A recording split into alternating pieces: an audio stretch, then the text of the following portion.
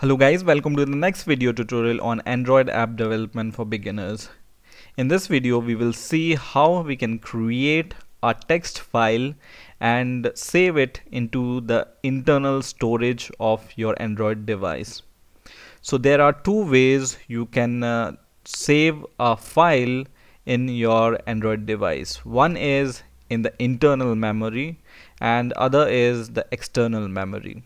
So in this video we are going to see how we can save a file in the internal memory. Okay, so what I have here is I have two buttons. One is to read the text file and one is to write to the text file, and I have one edit text here and one large text. This edit text I'm going to use to enter some text to save, and this large text I'm going to use to retrieve the data I have saved. Okay, so let's get started. First of all, I'm going to create some methods. So I will go to the text area here, and for the button 2, which is for reading, I'm going to add a attribute on click, and the name I will give it here is read. Okay, and same I will do for the write button. So instead of read here I will just write. Okay, now I will go to the main activity.java file here, and in here first of all I will declare two variables, one for text view and other for edit views. So edit text.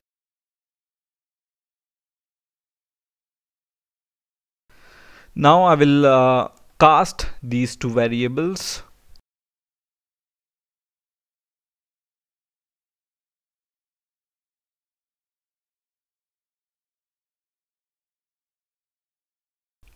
Now after casting these two variables, what I'm going to do is I'm going to create two methods, one to read and one to write, right?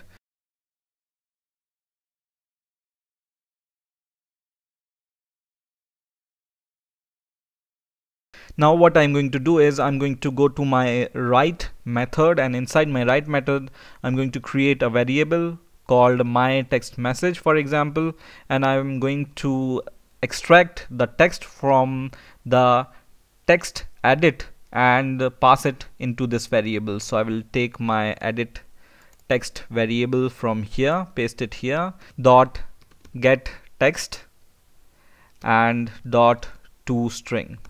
Okay, now what I'm going to do is I'm going to create an instance of file output stream which we can use to output to our text file, right? So file output stream, the object name is equal to open file output, and then give the name to your text file, for example my text.text, and then give the mode. So for example mode I am going to give it like for example mode private.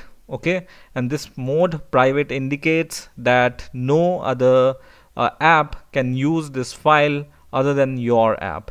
Okay, so it's private to your app. Now you can see here it's going to give you this red line and this red bulb, and it says you need to surround your code by try catch block because it can throw. So just click surround with try catch and everything will be good to go. Now take your object which is file output stream and then just call a write method on it, and then we will pass our string here in the form of bytes. So my text message dot get bytes. Okay, and this is also going to throw an exception, so you need to add one more catch clause. So just click this red bulb and just add a catch clause here. Okay, now once you are done with this, once you have written to the file, you need to close the file. So take your file output stream and close it. Okay, and after closing you may want to show that your file is saved, so you can call a toast dot make text and then the context, and then you can give some text, for example text saved. okay, and then the length of your text. So for example, toast length long dot show, okay. And you may also want to clear your edit text after writing to the file, so you can just use edit text dot set text and set an empty string here, okay. When you want to read a file, this time you want to use a object of the class called file input stream, okay. So file input stream is equal to new file input stream, and give the name of your text file, which is this one, my text.txt, right? Or if you have provided some location, give the location of your text file and close it, okay. And now this time also it's going to give you this red line here because you need to enclose it in the try catch block, okay. Now after this you need to have input stream reader object is equal to new input stream reader, and then you need to pass your file input stream to this input stream reader object, okay. The third object you need is buffer reader, okay. So just use buffered reader object is equal to new buffer reader, and pass your input stream reader in this constructor here.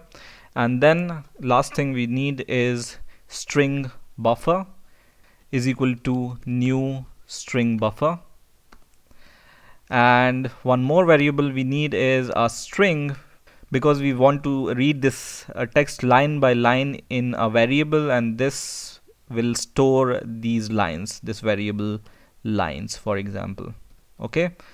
Now I'm going to create a while loop here, and what I'm going to do is I'm going to just write lines is equal to your buffer reader name dot read line, and then enclose all this into one more bracket. So here one more bracket and here one more bracket, and then just write not equal to null, okay, and close this while loop.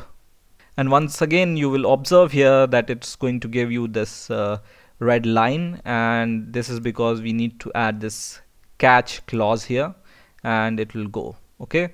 After this you just need to take your string buffer and append these lines into this string buffer. So append and then line, and then we are reading these lines one by one, so we need to give the line break also here, right? So just give \n. Now once you have all this string, what you can do is you can show it into your text view. So just use this text view here dot set text and take your string buffer and then give to string, okay. Now I think one thing we are missing here is, instead of using file input stream, we must use open file input, right?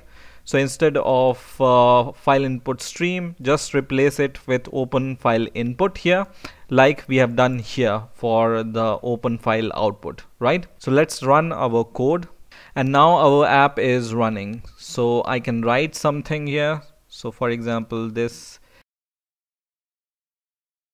and when I click write button here, it's going to write this to our text file, and we can see text save message here, right? And whenever we want to read it, we can just click this read button, and it's going to read this text and show it into the text view, okay. Once again, some random text I'm going to write. So this is some random text, and I click write, and it's saved, and now I can read it by just clicking this read button, and it reads it and display it here. So in this way you can create a text file and write it into the internal storage of your device using Android. I hope you have enjoyed this video. Please rate, comment and subscribe, and bye for now.